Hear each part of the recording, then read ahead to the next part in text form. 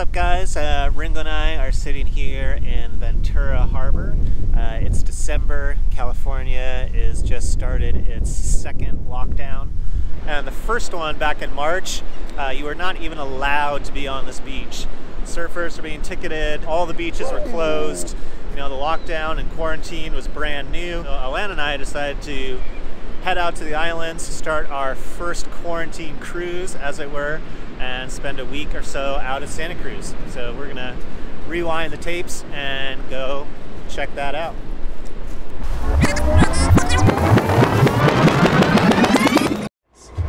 We are trying to get ready to leave to go to the islands. It's the middle of quarantine. It's not easy sitting here. There's like 15 knots of wind, and we are stuck waiting for the ocean defender. I think they're finally gonna move.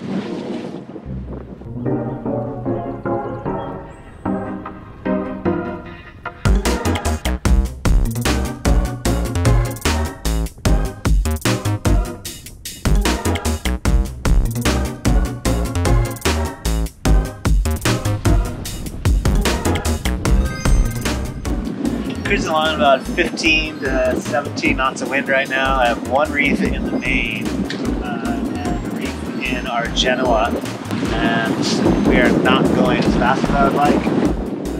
We're just barely making 5 knots. So I'm going to try and shake the reef out and see what that does to our boat speed, our boat comfort, while keeping the Genoa reefed. Shaking out a reef is always easier than putting one in, so I often start with a reef when I first hoist a sail if it is blowing 15 knots in the harbor. When you're sailing a course close to the wind, here is how I approach letting out more sail. First, you don't have to change the boat's course at all. I simply let out the main sheet until the sail just starts to luff. This should depower it enough to easily handle the main halyard and the single line reef controls. And juggling those two is simply all you have to do from here. Open the clutch on your reefing line and raise the main halyard. As the halyard and mainsail come up, make sure the boom vang and main sheet do not become tight, as you do not want to be fighting against those with your halyard tension. When the sail is made, you'll probably have to release the topping lift as well, then simply trim the main and apply appropriate vang. Walking back to the helm to admire your work, you'll probably have to sheet your head sail a bit, as the increased sail area is going to increase your boat speed and therefore bring the apparent wind angle further up the bow.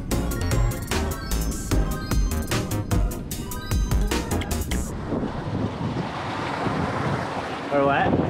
Flying. Damn right, we're really flying. We're doing 7 knots, or over 7 knots.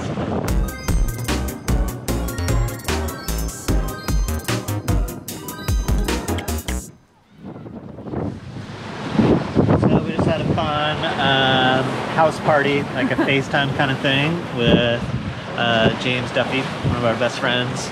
He's stuck in New York. We're stuck on a sailboat.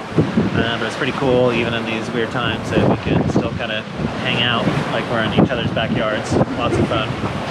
But right now we are cruising, doing 7.5 knots with our full main and reef Genoa, and we're trying to get to Santa Cruz before sunset.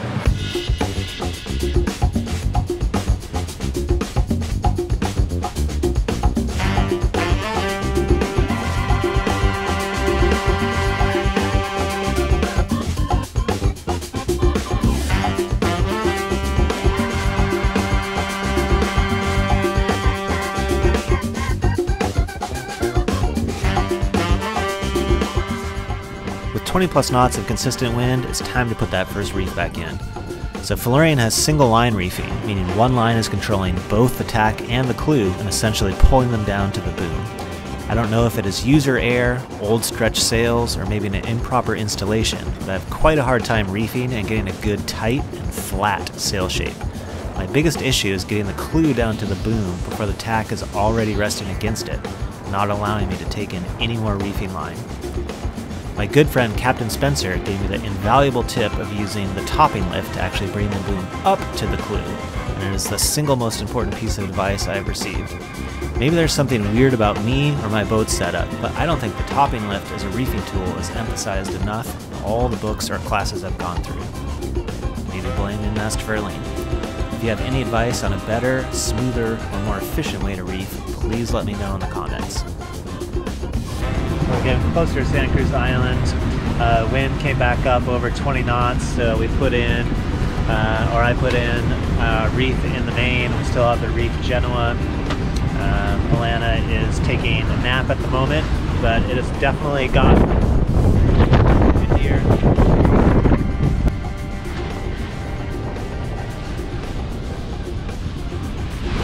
But still sailing off into the sunset.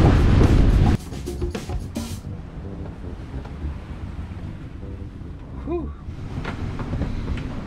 Alright, I'm going to try camera down here because I'm still not really sure how everything looks and works, but I'm sure it's quieter down here. We are cruising. We are on that lean, as you can see. On the way to Santa Cruz, we're just about 5 miles out, doing 7 knots with a reef in the main and a reef in the Genoa, and we're 22 knots of wind, 7 knots of boat speed, 5 miles out.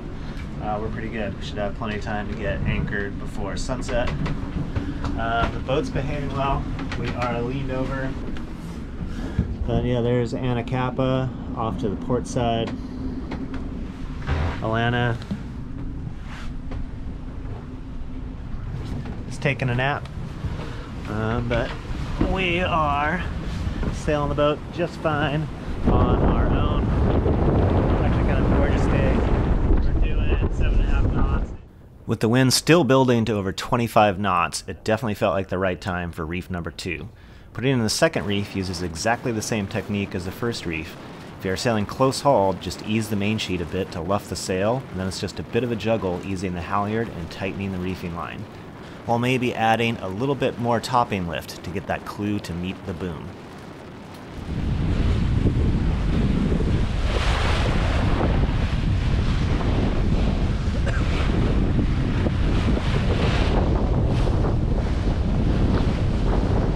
Yeah, as you approach Santa Cruz and get into that windy lane, pretty much without fail you're going to get 20 knots of wind, and it's a lot of fun, but you definitely want to be ready to reef. A lot of people don't like this kind of sailing. Alana is sleeping through it, but this is absolutely my element, and I actually love solo sailing like this.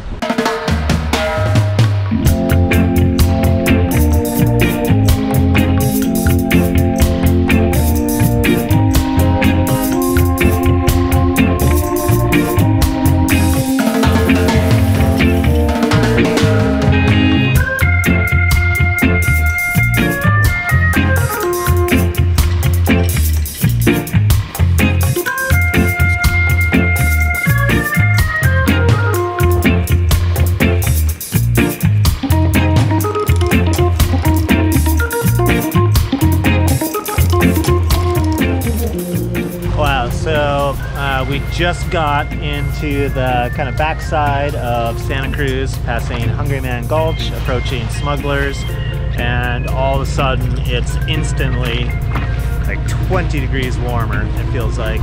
There's a couple boats in Smugglers, so we might go check out Yellowbanks, and man, what a difference, like literally 15 minutes makes.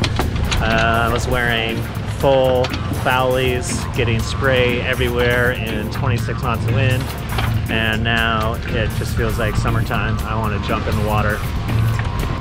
We have this point here that really stops our prevailing, west-northwest winds. So once you're tucked in behind here, it's pretty cozy. I think we're gonna go hit Yellowbanks because there might only be one boat in there. So let's get the hook down and get some dinner going, and wake Alana up from her nap. John's talent for solo sailing works out well for us because on longer trips I take Bonine, a medicine to prevent seasickness. It is very effective, but it also knocks me out. But anything beats feeling seasick. I generally prefer the Bonine coma to feeding the fishes. Here we are, and it does not suck. Tri-tip? Boat steaks.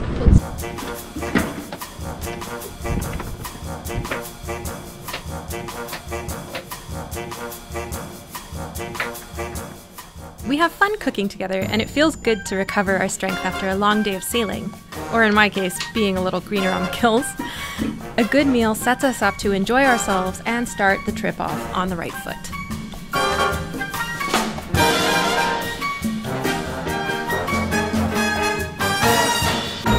Pretty good.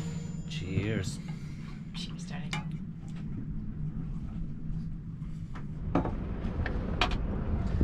All right, it is a gorgeous start to the morning here on Wednesday.